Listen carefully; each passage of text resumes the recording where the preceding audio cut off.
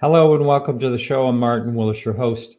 And this is a pre-recorded show. I may be in the chat room, but this is a pre-recorded show because I am going to be on the road while this is airing, and I'm not sure if I'm going to be able to have access to good internet or any of that.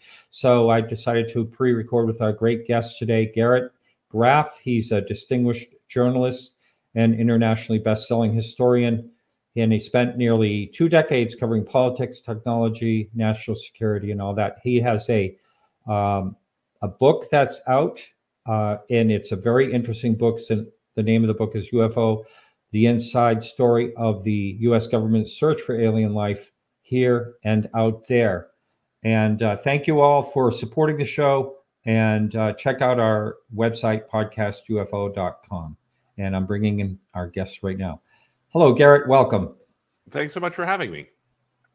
Thank you for being here. And you, I have to say right off the bat, what sparked your interest enough to write, do a deep dive and write this book?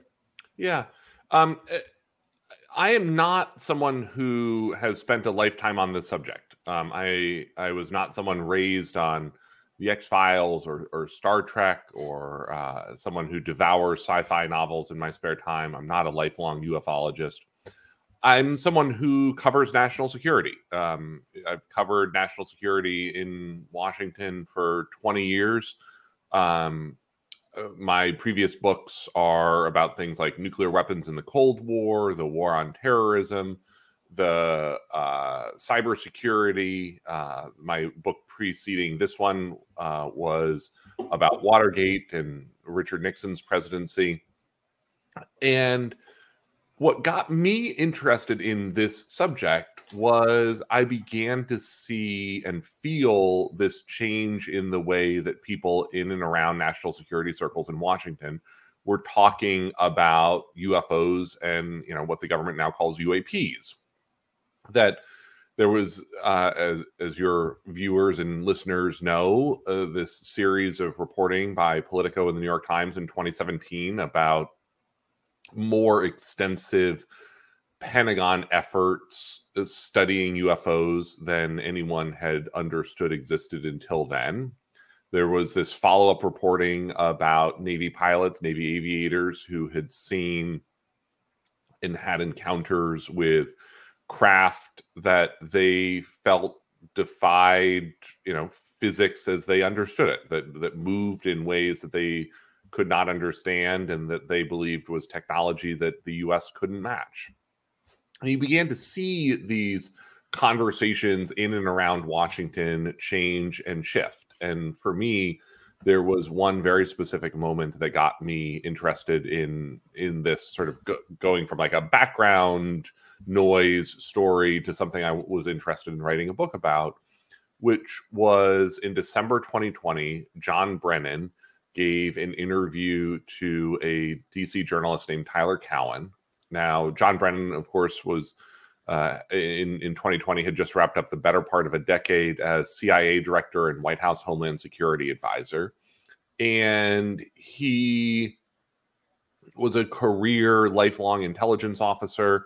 I've covered him. I've interviewed him. He's a really serious, thoughtful guy who has spent, most of the 21st century at the upper ranks of the U.S. intelligence community. And he said in this December 2020 interview, this incredibly weird answer to a question about UFOs, where he said, yes, there are things out there that puzzle us. We don't know what they are.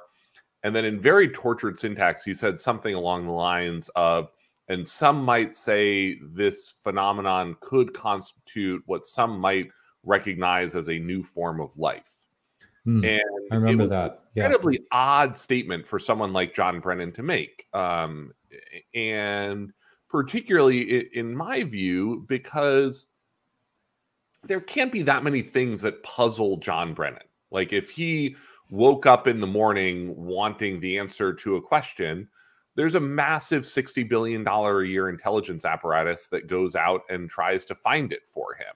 And so if he was leaving office saying, yeah, this whole UFO thing really puzzles me, that felt like something that was worth diving into more as a book subject. And so this book tries to tell two related and intertwined threads, going back, 80 years or so to the dawn of the flying saucer age in the 1940s. Both the military and the government's work on UFOs and understanding UFOs here, as well as the evolving science and astronomy about the size and scope of the universe, what they call the search for extraterrestrial intelligence. Right. So I bet as you're doing the research for this book, you're probably shaking your head. You probably learned so much that you had no idea. I mean, that's what happened with me. I had what I consider an unexplained UFO sighting back in 2007. Really didn't pay that much attention to the topic at all. But after I had that, I started looking into the topic and then thinking, wow, these aren't all tinfoil hatters. These are some serious people talking about some serious things, and we call it, the modern UFO era of 1947 forward. But there's been things, unexplained things. Of course, the further back you have, the further back you go, the less data you have, of course. And, but there's been mysterious things, reported for, centuries. So it's really fascinating when you look into it real deeply like that. But so I'm just asking you, what was the most kind of thing that you can think of right now that kind of stood out that you never knew before when you started looking into this? So to me, I think the thing that most wowed me in my research was coming to understand just how much our understanding of the size, scale, and scope of the universe has changed in recent decades. As late as the 1990s, we didn't understand that there was a single planet outside of our own solar system. And we now believe effectively every star has planets, and that a large number, not necessarily a large percentage, but a large total number of those planets across the universe are going to fall into what scientists call that Goldilocks zone. The not too hot, not too cold, capable of supporting water, capable of supporting an atmosphere, and would be habitable to life as we understand it and would recognize it. And that across the universe now, we now believe that there are 1 sextillion habitable planets, and that's 1 billion trillion habitable planets. And so to me, what a number. It's an incredible number. And you can believe the chance of life is rare. You can believe the chance of intelligent life is even more rare. But it's hard to think that we are a 1 in sextillion chance across the universe. And particularly, again, as we come to understand the way that the universe has evolved, the James Webb Space Telescope is transforming the way that we think about and understand the beginnings of the universe. And that, we're actually a really young solar system in a very old universe. We're about 4.5 billion years old in a 14 billion year old universe. And the James Webb Space Telescope has discovered galaxies and stars that were forming within 300 million years of the creation of the universe. And so you're left with these incredible thought experiments about, you could have seen multiple billion-year civilizations rise and fall. Civilizations that across the universe filled with intelligent life, so advanced as to be unrecognizable to us, and have those civilizations rise and fall, before our solar system even begins to gather out of dust. Right. And so to me, I start this book with this argument that I think is increasingly undeniable, that the math is on the side of the aliens, that our universe probably both teems with life and teems with intelligent life. Whether any of that life is close enough that we will ever notice it or have meaningful contact with it, or whether our human civilization will last long enough to explore the universe at the scale that we need to in order to find it. Those to me are much more open questions. And I think, actually quite the opposite. There's some very strong evidence that, we could be functionally alone in the universe at this particular moment, even if across history there is a lot of life and a lot of intelligent life. Interesting. And I've thought, I've heard other people talk about, societies lining up. And I've mentioned this a number of times. Astrophysicist visiting NASA, a scientist that was on this show, said that he and his fellows having conversations that if any society goes through the technological bottleneck without blowing themselves up, then they're, most likely will be traveling the stars. And I thought that was quite an interesting quote. And one of the things about the possibilities, and you just mentioned that mass number that no one could possibly conceive of the possibilities. Another astrophysicist I had recently on the show said that they, statistically, they're thinking about, in our galaxy alone, about 40 billion Earth-like planets, it's all fascinating to me. Now, I know a lot of, most time I hear the argument when I speak with people like you, and also, many scientists, is the outrageous distances. And a good way to get a good scale on that is to say, if the sun was in Washington, D.C., and the size of a grapefruit, the Earth would be the size of a ball and a ballpoint pen, and the nearest star would be in San Francisco.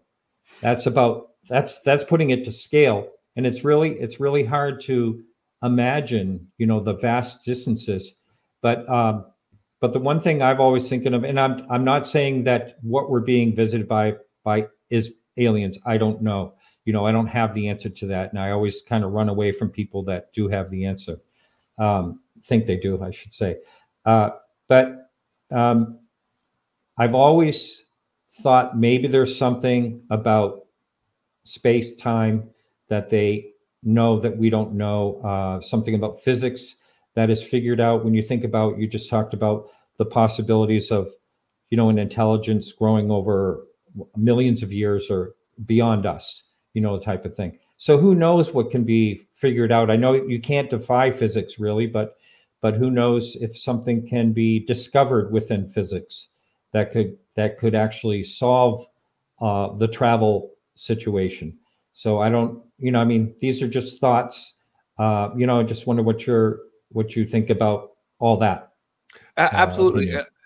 And I think answering that requires unpacking a couple of different things. One is, I think one of the challenges that a lot of people have in discussing this topic is people try to come at the topic of UFOs and extraterrestrials broadly as either a full skeptic or a full believer.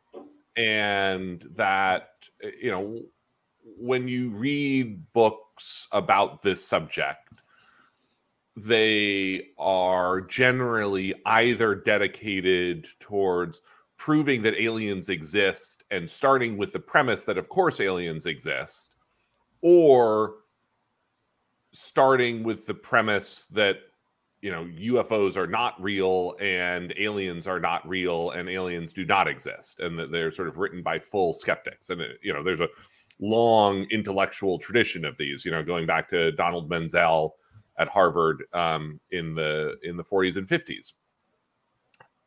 I tried to land somewhere in between because I think that the most likely case requires holding some views that may seem contradictory at once at the same time.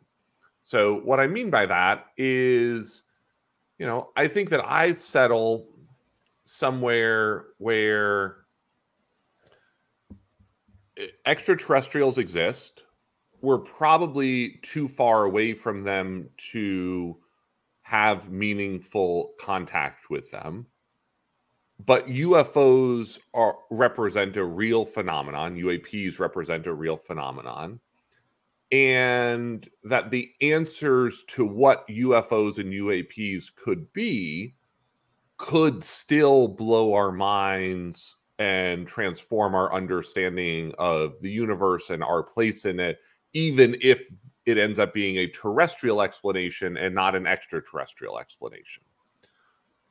To your point on physics, physics to me is a huge part of this, that I think the answer to UFOs and UAPs almost certainly is most simply that the world and the universe is a much weirder place than we currently understand it to be.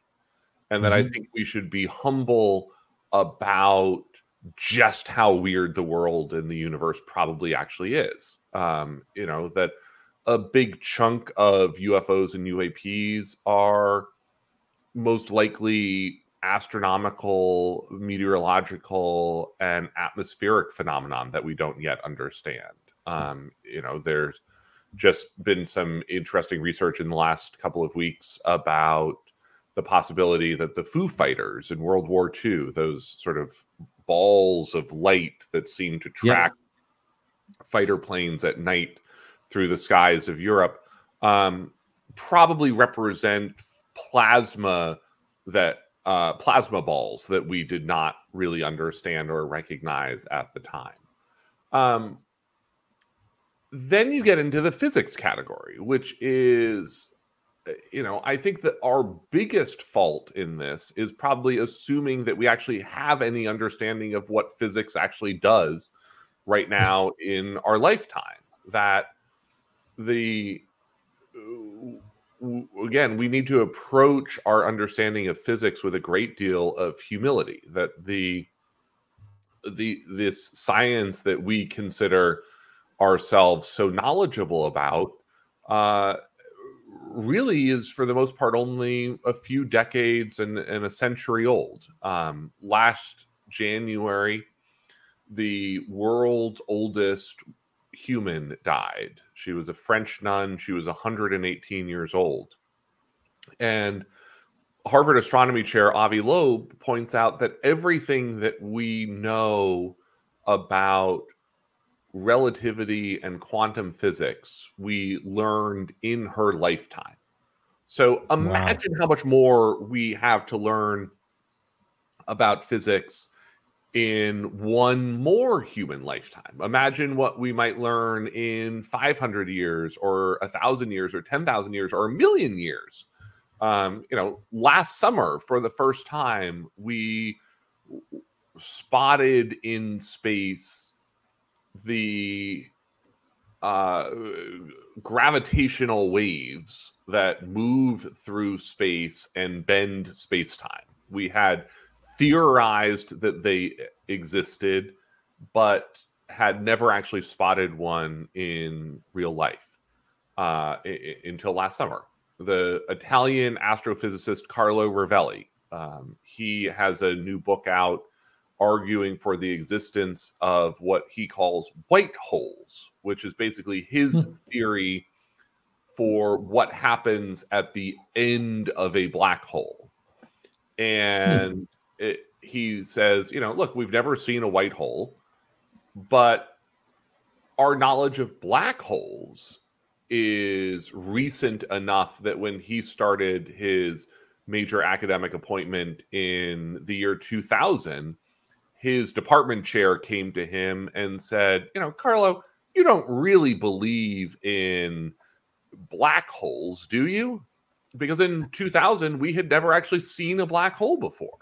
And now we understand that the universe is widely populated with them. So, you get into these questions about how intelligent beings, intelligent civilizations, other civilizations could move through outer space.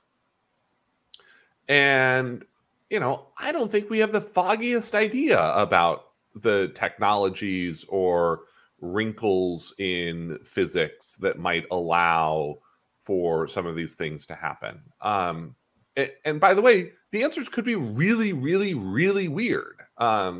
This could be parallel universes, interdimensional travel, time travel from the past or future, things again that would blow our minds.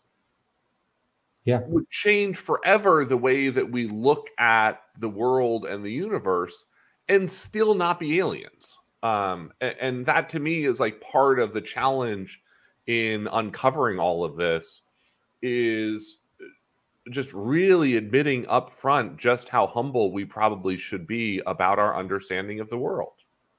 Right. I agree with all that. I'm going to share this because this just was sent to me today. I thought it was really interesting.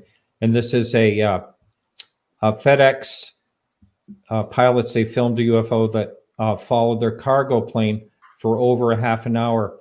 And it's very similar to the Foo Fighters. That's when you mentioned that. I'm going to bring up the video here.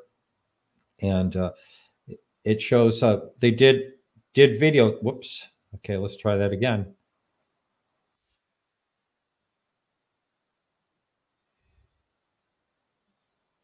And it looks like something plasma. Now, the odd thing, I don't know if you can hear the audio of this, but are you hearing the audio of this? No. Okay. So yeah, it's good because of some of the language. But anyway, it's showing this thing. They're filming, the FedEx pilots are filming this and not understanding what it is, but this thing followed them, the strange thing. And, and I agree, it's hard to know. I think we know very, very little. There's this great quote by Newton that basically says what we know is a drop, what we don't know is an ocean. And, I really think that's true. We have no clue of this. And so the Foo Fighters and this, they seem to have some type of intelligence following something like they used to follow along the wings of, purportedly alongside the wings of the craft. I spoke to an American Airlines pilot. He was deadheading on a flight, to get to another location, sitting right beside me. And this was right when the New York Times article came out in December of 2017. And I was flying like for Christmas, and I said to him, "Hey, did you catch that article about UFOs?" And, he was a pilot, an American Airlines pilot. And he said, "No, but I know they exist." And I said, "Well, tell me what happened." And he said a green orb was for over 300 miles. He was in an F-16 when he was in the Air Force, and his Weasel weapons operator in the back was sleeping, which I heard they never do. He said he was relocating a plane, and so he let him sleep, and it lit up the whole cockpit in green and followed him for like 300 miles. And he said he was never going to report that. He just was, the stigma of the whole thing. So I asked him, I said, "Would you mind being on my show anonymous and talking about it?" He said, "No way." He said, I'm not going to give anything out there that could challenge his, career. So it's kind of sad that it has a stigma because, have done enough research in it that it is some type of real phenomenon that is happening. People are really seeing things. It's not like, I know I'd have to say I would have to have been drugged or something to have seen what I've seen and not be above me, what I saw back in 2007, which that just got me going on this whole topic because it was actually a disc shaped thing. It had a blue glow and it moved and stopped and then moved again. And it made absolutely no sound at all. And that was the most eerie part for me because I just thought, how's this thing doing that? And you don't hear anything. But I mean, there is an explanation for whatever we see, no matter what it is. When people see ghosts or whatever it is, there's always an explanation. But like you're saying, we may not understand what that explanation is. Yeah, let me give you two examples about, just how new our search to understand all of this actually is. We have not even begun to do the low-hangingest of all low-hanging fruit of trying to search the universe for messages or proof of extraterrestrial civilizations. You'll hear critics of the SETI program, the Search for Extraterrestrial Intelligence, talk about, well, we've been listening for 50, 60 years and haven't heard anything, blah blah blah blah blah. And we're looking at like tiny fractions of the sky. And two, again, concrete examples about that. We have not even searched the moon at a level of detail yet sufficient to recognize if there are other lunar landers on the moon. That, this is not me saying I believe that there are other lunar landers on the moon. This is me saying our search is so new that the one place we have left a lander, we haven't even bothered to check whether anyone else left a lander there. And, that it's only been in the last couple of years we've had comprehensive photography of the moon at a level of detail great enough to search. And we have never actually applied the, computing power and artificial intelligence at this point yet to do that study. The second example, you talked about, the possibility, the challenge of covering space is the vast distances that, you're looking at, any civilization that conquers interstellar travel would probably need to figure out how to do it at a fraction of the speed of light. Not the speed of light, not a large fraction of the speed of light, but, some small fraction of the speed of light, which is, far faster than anything we have yet designed to go. We don't have on Earth right now the technology to recognize something moving through our own solar system at a fraction of the speed of light.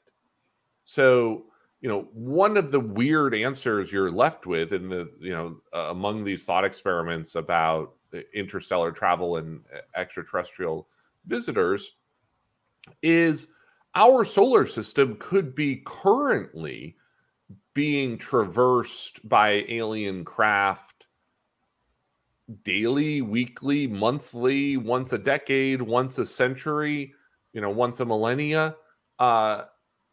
And we wouldn't have any technology right now that could recognize those craft as they come through our solar system. And, you think about, and you and I were talking a little bit about this before the show starts.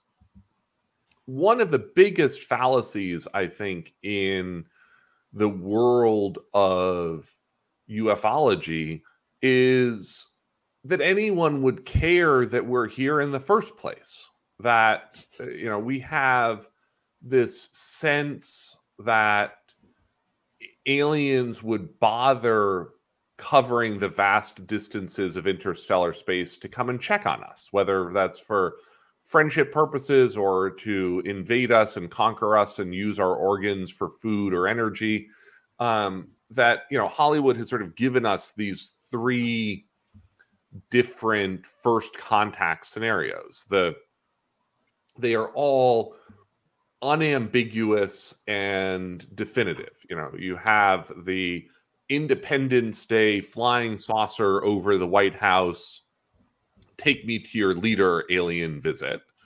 You have the Jodie Foster contact radio message to Earth from outer space. And then you have, the ET version, which is the stranded lone traveler coming by Earth. And the truth of the matter is probably no one knows we are here. And even if they did know, they wouldn't necessarily care. That this idea of first contact visiting Earth in a clear and unambiguous way is probably too human-centric. That the first sign of an intelligent universe, an intelligent civilization that we are likely to see is effectively a piece of space trash traversing our solar system. That, an old defunct space probe, a wreckage of a spacecraft, wreckage or a piece of some alien space base, just sort of floating through our solar system, the equivalent, again, as Avi Loeb talks about it, of an empty plastic bag blowing through our cosmic backyard that we'll, look up one day with our telescopes and see something and say, well, that's not from our Walmart. Like, whose Walmart do you think that's visiting from?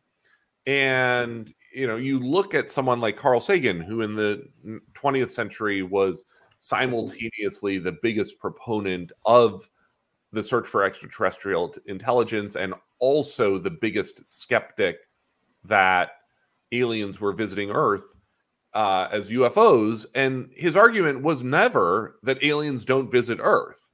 His argument was that statistically, you would only expect an alien civilization to pass by every 100,000 or 200,000 years, that they would be more likely to treat Earth as the equivalent of a rest area on the Jersey Turnpike, sort of somewhere where you're stopping off on your way from one interesting place to another.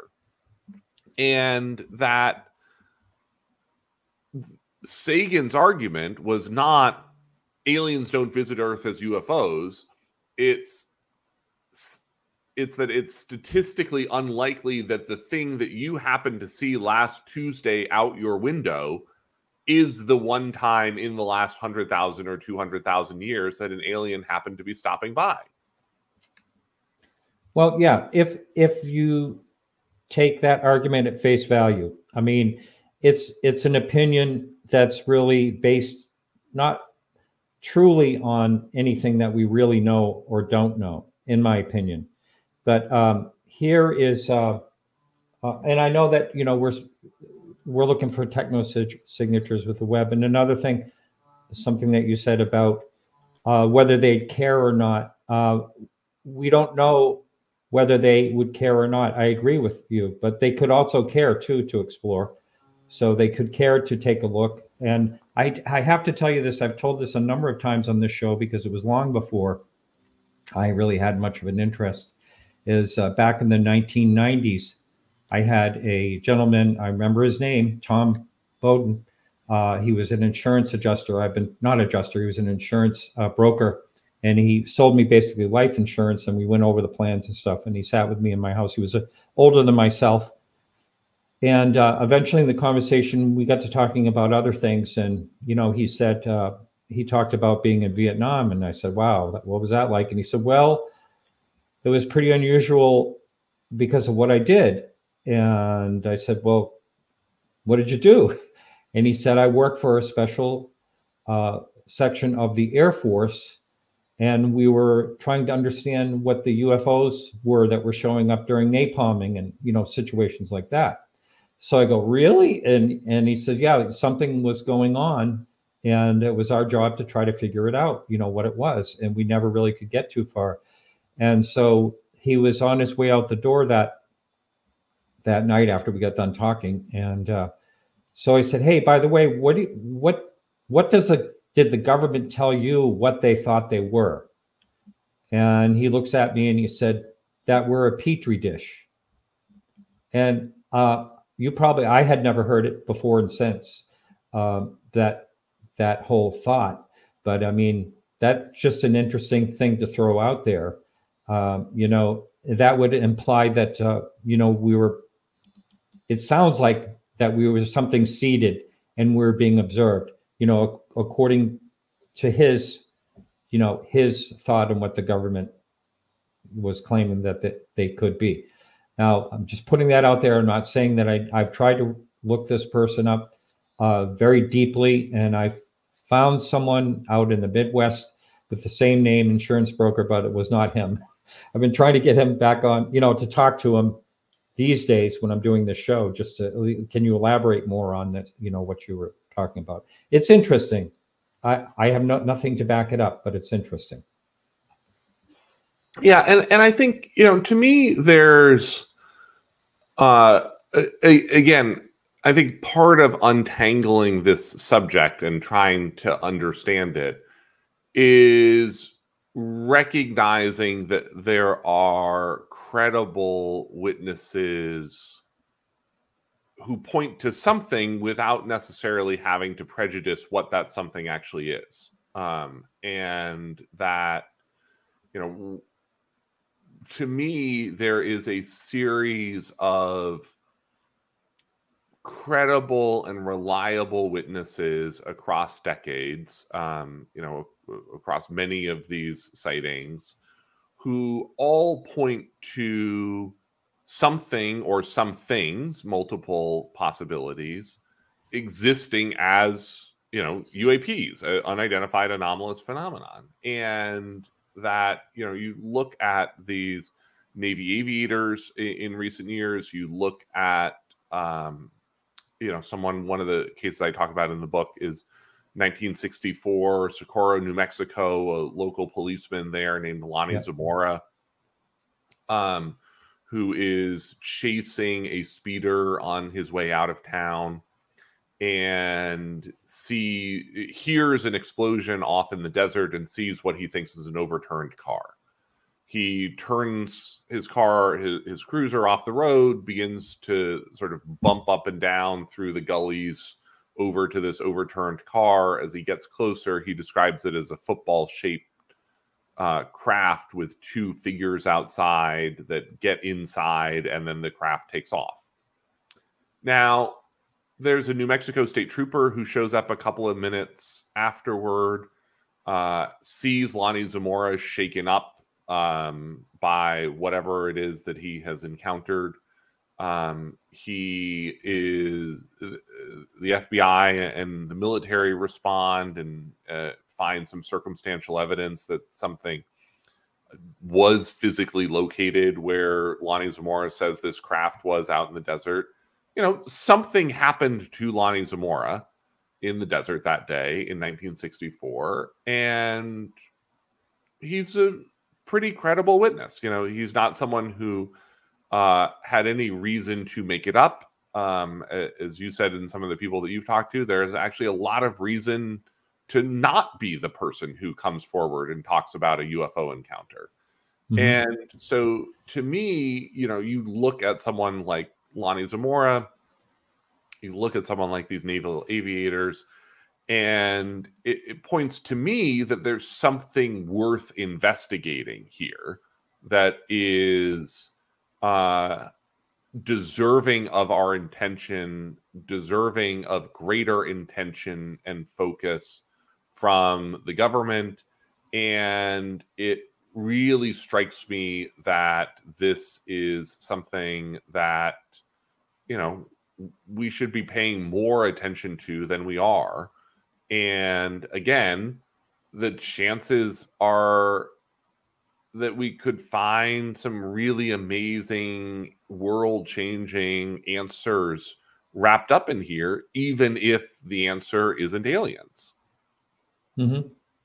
No, I agree. And there's been talk lately of, the interdimensional part has always been part of, since I've been, doing this show for 12 years, it's always been part of the possibilities. You're hearing that more and more. And, some of the cases that I've looked into, it would kind of work, from what people are reporting. But I mean, that's just another, like you say, mind-bending situation to try to figure out what that would look like and what that would be like. For instance, when supposedly if there was craft here or whatever, if they're interdimensional, how could they stay in this dimension or get back? Is it a power thing, something done through power? I mean, all these things that we just don't understand. And if that other dimension has to be physically here, or can it come from elsewhere? I mean, it's all great stuff to think about. But again, I don't know. So I guess I'll ask you this question. Do you think our US government has more answers than we know about, but just something that if they release it, it may show them with some type of weakness in a way that maybe they can't really explain it all, so why even try to explain any of it? I mean, just what's your thoughts on that? Yeah, so I think to me, again, there are a couple of different things to unpack in that question. The first is the government is absolutely covering up the extent of its knowledge about UFOs. Probably not for the reasons that people think. For one thing, there is a cloak of secrecy that overlays a lot of this that is some chunk of what the public thinks are UFOs are the government's own secret test projects. Historically, we've seen things like the U-2, the SR-71, the A-12 Ox Cart, the F-117 Nighthawk, the B-2 bomber, be what the public thinks are UFOs, but they are the government's own secret test projects. Those projects are very much still in existence. Just last fall, we saw the military testing for the first time the B-21 stealth bomber, new generation stealth bomber. There are other stealth drones and planes and things that we are surely not aware of. There's another cloak of secrecy, which is some chunk of what the public, again, considers UFO sightings are advanced adversary technology being tested against us.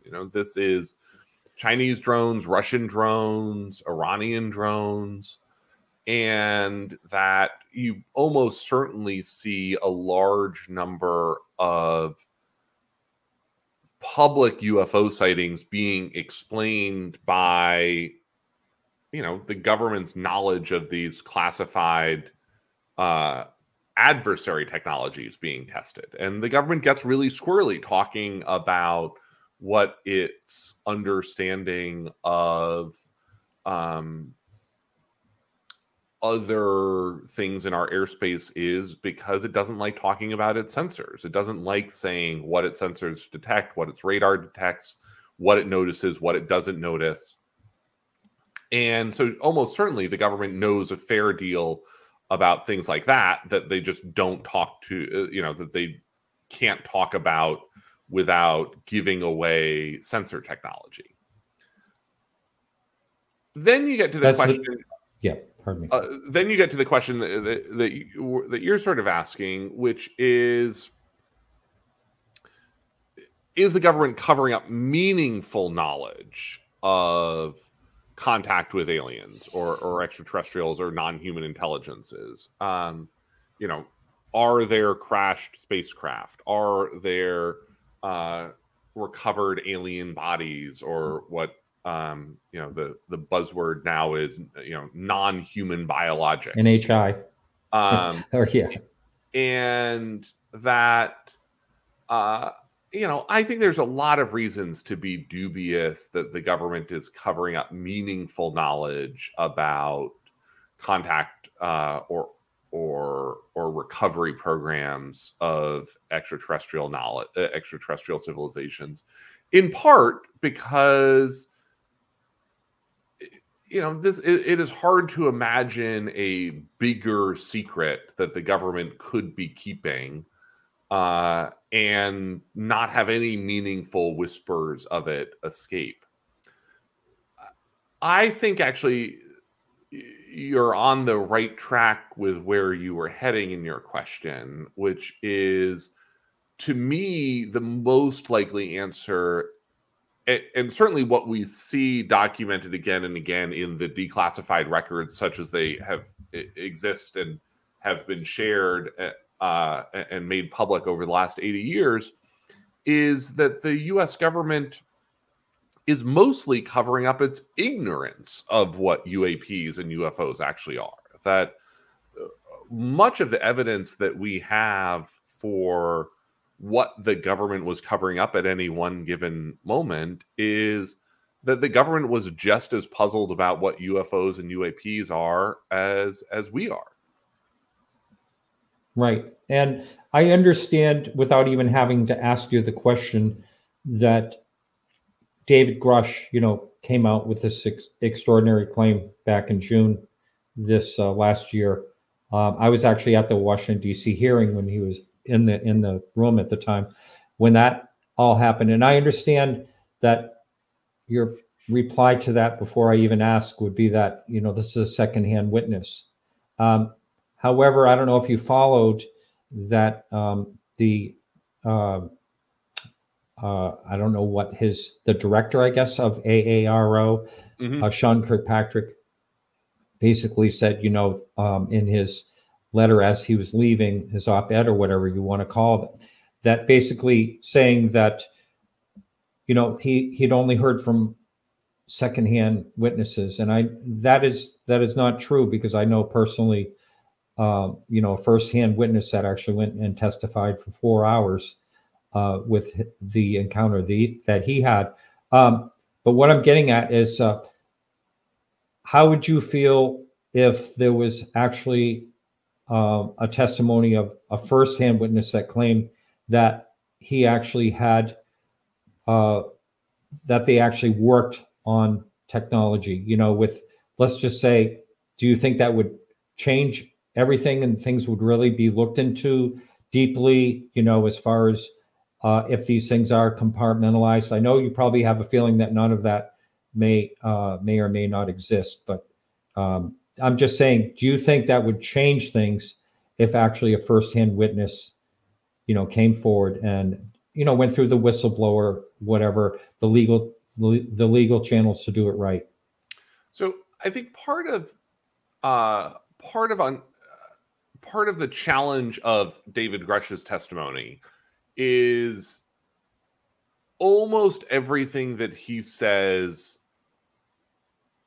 is likely true, maybe even probably true, and it still doesn't just make that one last little leap that the public makes, because the public doesn't sort of quite understand the nomenclature and the way that the government sort of speaks and operates. And what I mean by that is, David Grush really began last spring with this claim. I'm oversimplifying a little bit, but basically the core of his original claim was the U.S. government has a UFO crash retrieval program that has recovered unknown technology that the government believes is extraterrestrial.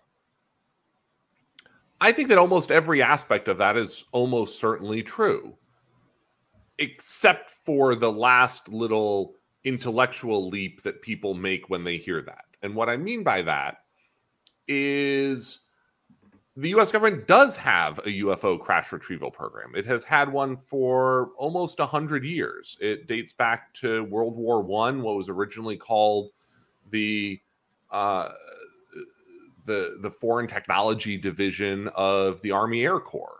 And it is a unit that goes around and recovers crashed UFOs, unidentified flying objects. This is how in the World War II we recovered German Messerschmitt fighters and Japanese Zeros and Dornier bombers.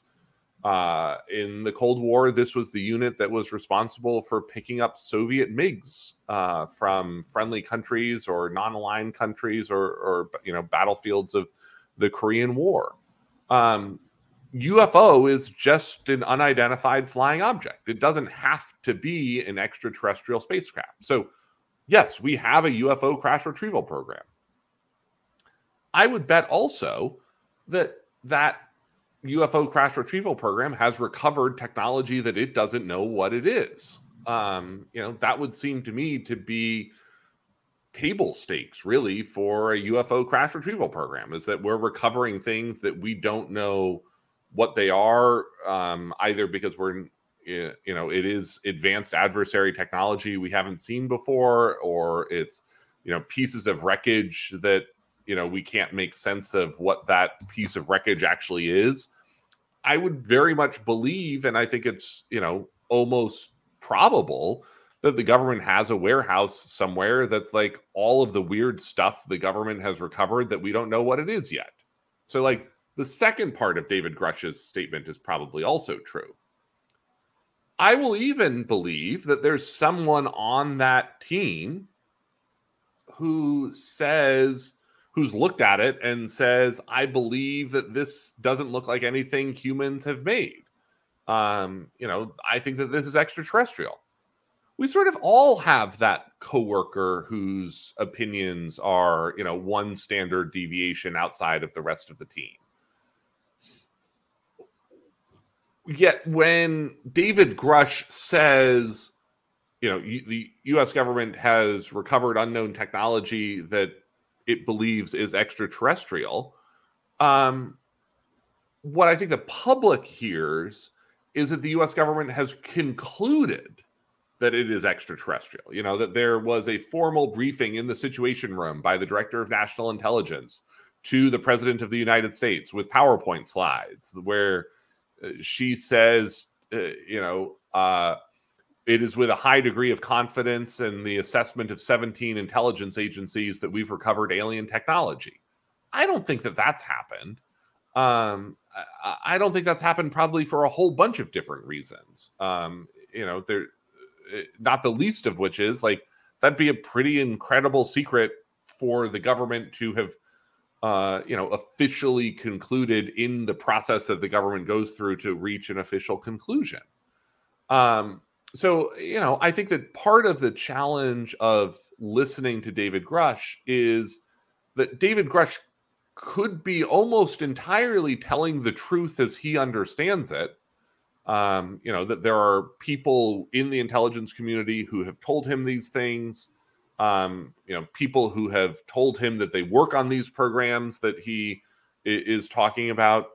And yet it doesn't necessarily, in my mind, add up to the, 2 + 2 + 2 = 8 scenario of, the government has a secret hangar under Area 51 packed with alien bodies.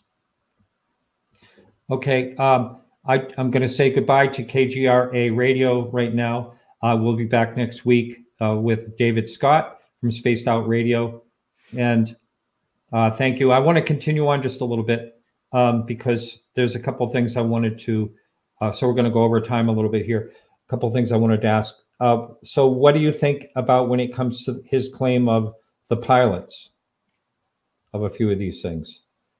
Again, exactly as you predicted, that feels to me like secondhand knowledge that we haven't yet seen evidence to back it up. I think that there's a lot of reasons to doubt that the government is capable of keeping a secret of that size and scale.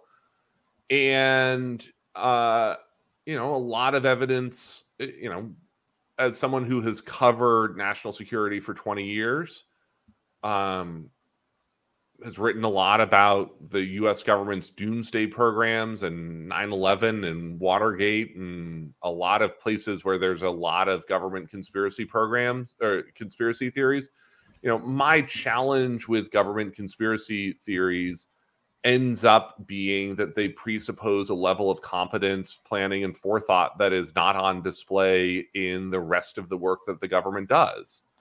You know, could the government keep knowledge of an alien recovery secret for a short period of time?